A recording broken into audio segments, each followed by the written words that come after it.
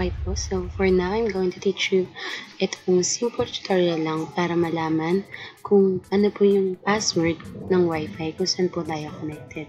So usually ginagamit po ito ng mga may wifi connection tapos nakalimutan po nila yung wifi password. So, hindi po ito effective if hindi po kayo connected sa inyong wifi network. So hindi po ito pwede pang-hack. Okay, so start na po tayo by clicking ito pong search Windows na nasa tabi po ng Windows tab. So, click lang po natin yan and then type natin ang control panel. Yan.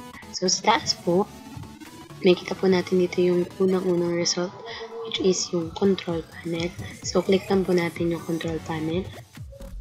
And yan. So, lalabas na po.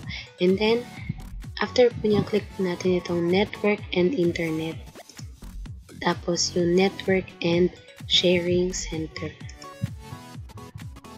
Ayan. Tapos po, makikita po natin dito yung active network. Ito po yung wifi kung saan po tayo connected. So ito po yung connections ng wifi. Yung bawal sabihin, yan po yung name ng aking wifi. Wifi network.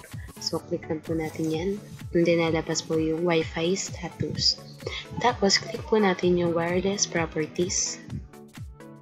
Yan. So, lalabas po yung wireless network properties ng aking wifi na bawal sabihin. So, meron po ditong dalawang tab, yung connection and yung security. So, click lang po natin yung security.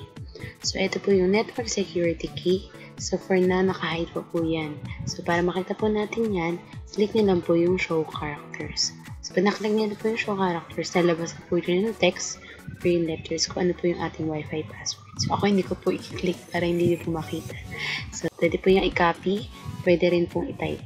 So, yun naman po and thank you.